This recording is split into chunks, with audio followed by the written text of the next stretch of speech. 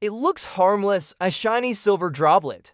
But this metal is one of the most dangerous substances humans ever mined. Mercury comes from cinnabar, a bright red ore found deep in the mountains. Miners have extracted it for thousands of years, despite its deadly nature.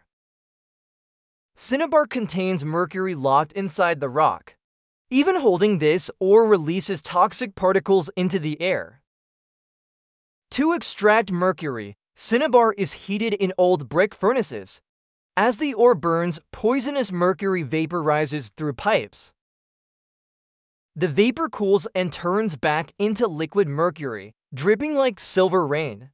This process exposes workers to extremely dangerous fumes. Mercury is the only metal that stays liquid at room temperature.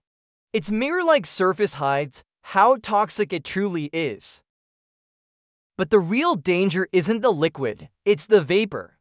Invisible, odorless, and able to damage the body without any warning.